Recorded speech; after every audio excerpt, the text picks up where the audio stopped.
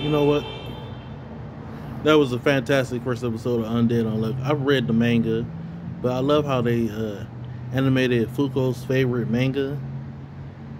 The ending of it, the way they did was so beautiful and not super detailed, but I think that really helped, along with like the snow and how it contrasts to what Fuko was going through. That when you find out later, and the way they animate Andy's regeneration and the use of his powers, I really like that too. But also, they really hit with the comedy of this Unluck is, at least at the beginning.